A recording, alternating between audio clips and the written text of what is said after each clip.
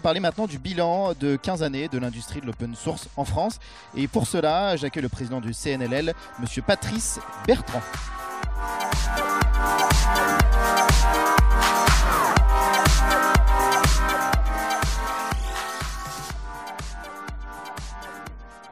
So it was about 30 years ago today that free software was invented by a guy named Richard Stallman. Actually, the 30th anniversary of the Free Software Foundation will be next year, but that's the start of the GNU project. And it's approximately 15 years ago that the Open Source Initiative launched its own movement.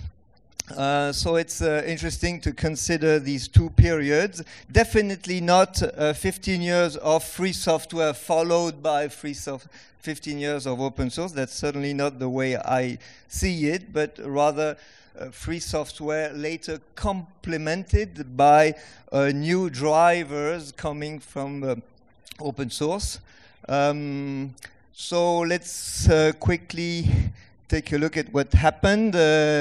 Definitely free software was not invented as business as the main purpose. It was all about freedom, as you all know, all about taking control or retaining control over the software and about sharing.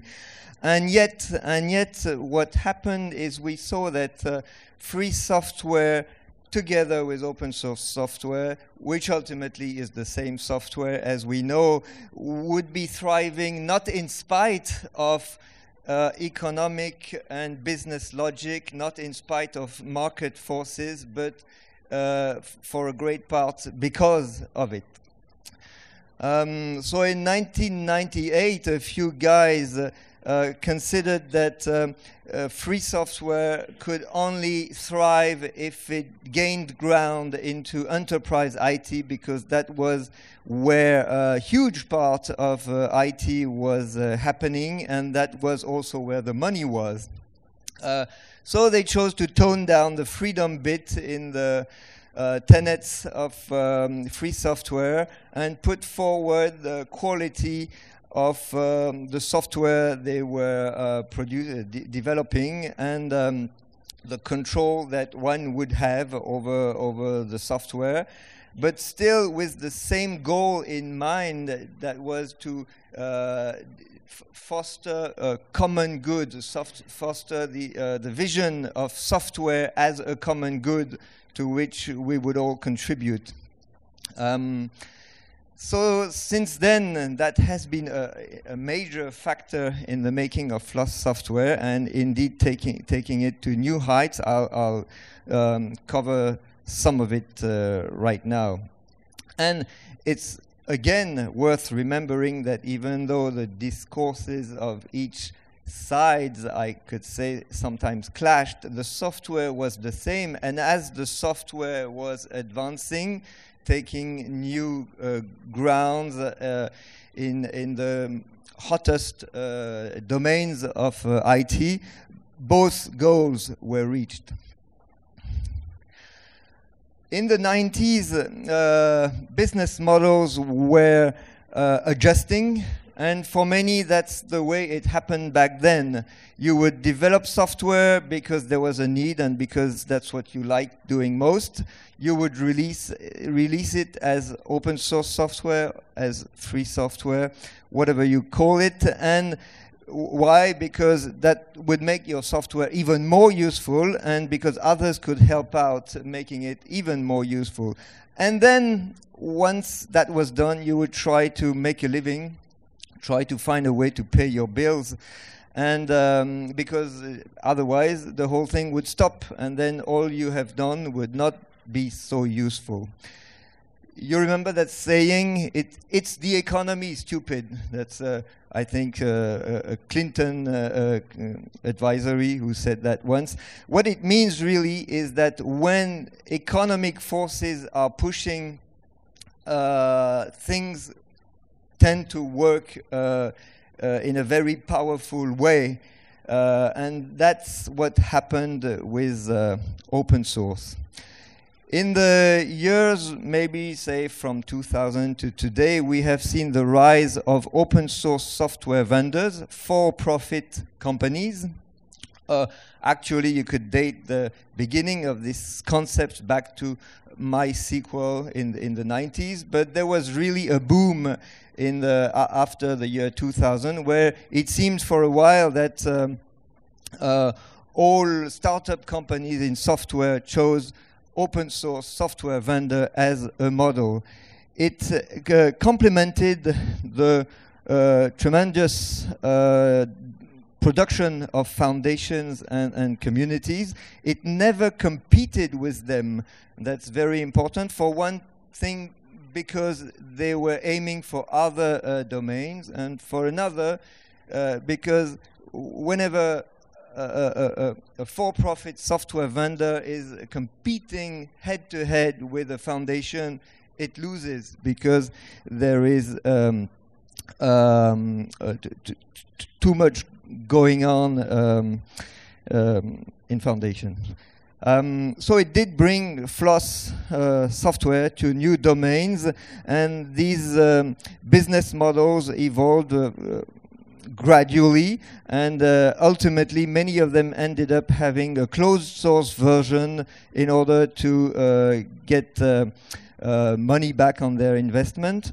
That was, as you know, criticized by a few, but I definitely think that it's a legitimate business model, and certainly has been overall open source software vendors have been and still are a positive, strong new driving force for floss.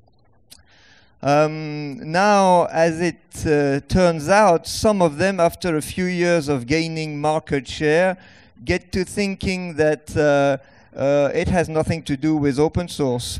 We have a fantastic product, and open source ultimately is irrelevant. And I know for personally a number of companies that I won't name here that had this point of view and very quickly started losing market share to competitors that were really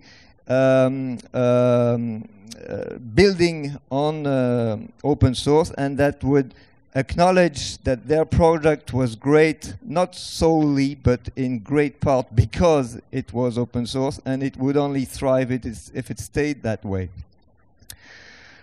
Now, when we talk about the business models of open source, we often have in mind the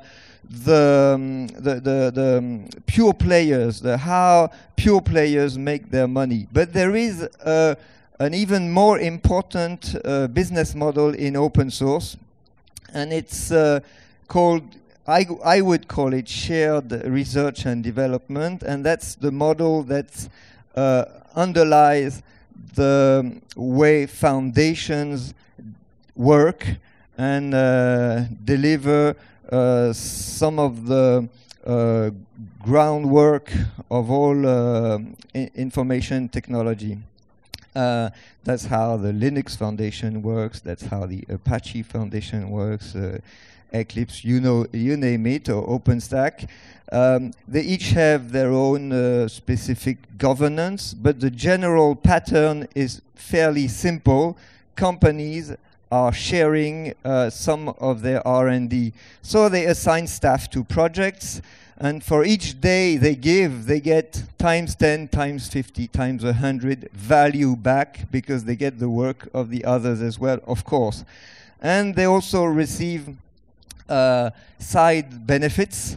Of course, as you know, they have a say in governance and roadmap, which they never have in proprietary software. They get full control of their dependencies.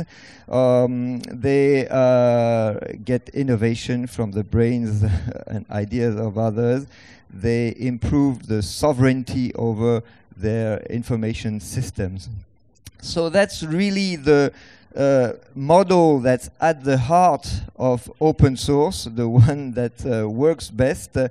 It's a good deal for enterprise IT. It's cost effective. It's, as I said, it has strategic benefits attached as well. And it has positive downfalls for IT, and that's something that happens very often in open source, is that there are not that many people out there that wake up in the morning wondering how they can do good for mankind today. Most people really wake up in the morning wondering how to have fun and how to make money.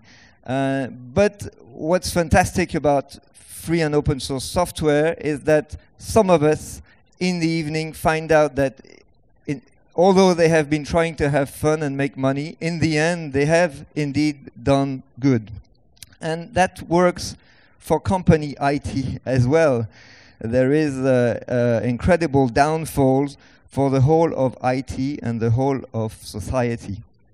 However, the only major shortcoming of this model is how to get it started.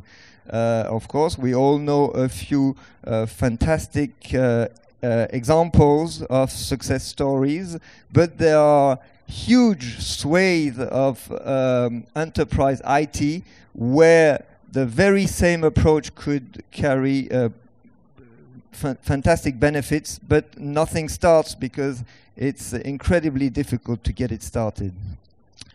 A very important shift in IT in the last 10 years maybe has been this change of driver. In the 80s and 90s, a great part of IT was pulled by software vendors, the likes of IBM, Microsoft, Adobe, Oracle, you name it, and smaller ones as well. To them, software was a revenue. It must not be used freely, and standards were not that good because they would help the competitors. Now, in the last 10 years, we've seen a great deal of IT and of innovation pulled not by these guys, but by larger software consumers that are the web giants that you all know of, the likes of Google, Facebook, and Twitter. To them, software is a cost, and the cheaper, the better. And since their whole business was enabled by open source, it's quite compelling business logic to feed this open source groundwork in order to keep software cheap. As has been mentioned before, floss keeps on gaining new grounds. I got this flashing light, but actually I'm not out of time. I still have, I think, 5 minutes to go. Keeps on gaining new grounds, and there are increasing number of domains where floss is not just present, but leading the pack. In servers, in networking, in cloud infrastructure, in many clouds, I think the more than 90% of servers run Linux. It's true in embedded devices, it's true in smartphones, it has been said before, it's true in development tools and frameworks. And there are new grounds to be conquered in the future. I'll be quick on that. The global impact of floss, what I mean to underline is that the impact of floss has been huge in IT, of course, but has been tremendous outside of IT and all the way to our society, to our culture, to our mindsets. So I won't read you all of this, but even things like the Wikipedia project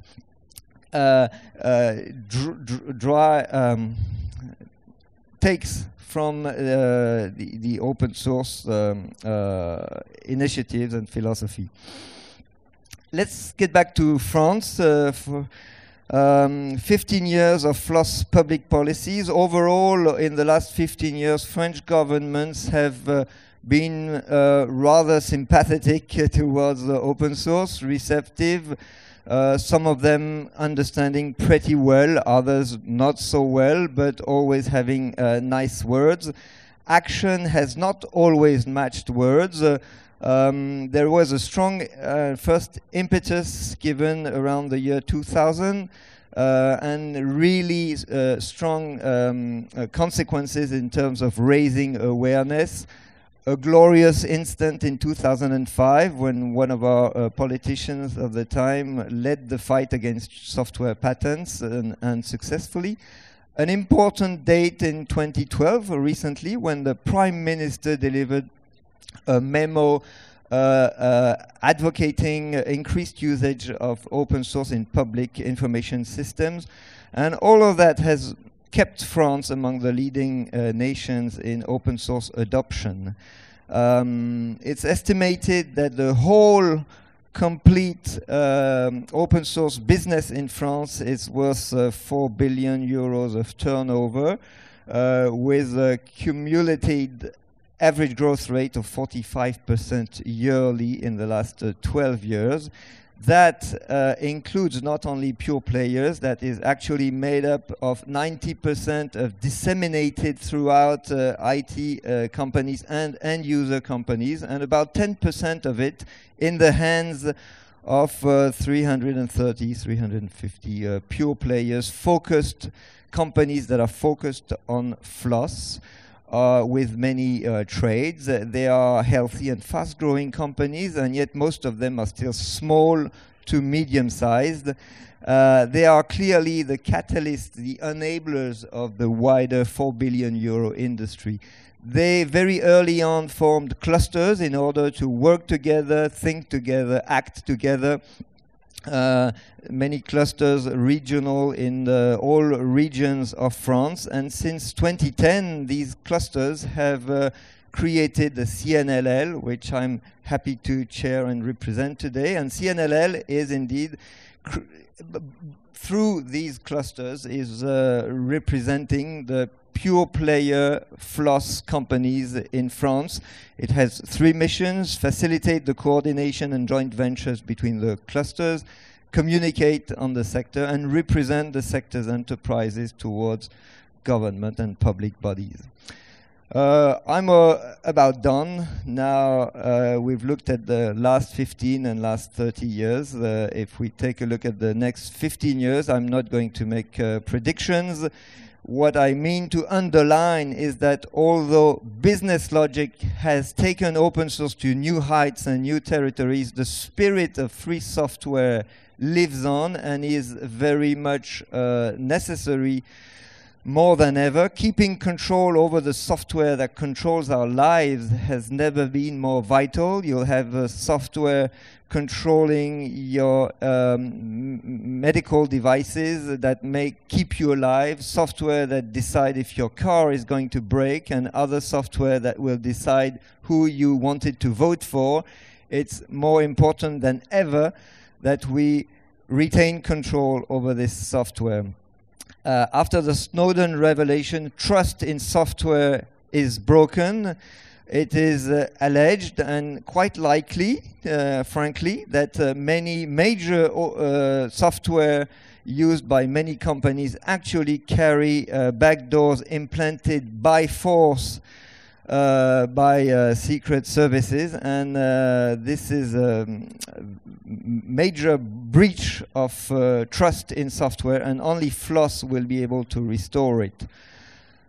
Shared R&D has still, as I said, many territories to conquer. That's my final word. Thank you. Merci. Merci Monsieur Bertrand. On va faire une petite pause d'un gros quart d'heure, un quart d'heure, 20 minutes, et après on revient dans la deuxième partie de cette matinée où on parlera notamment de l'open governance. À tout à l'heure.